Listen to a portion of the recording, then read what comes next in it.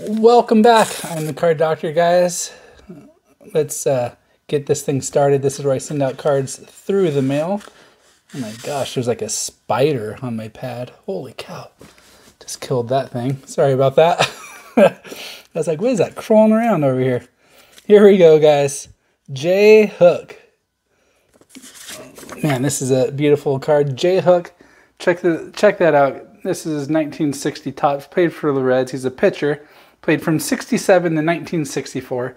And in 1962, Hook became the first winning pitcher in Mets franchise history, tossing a complete game 5-hitter in New York's 9-1 win versus Pittsburgh, giving the team its first regular season victory after 9 defeats.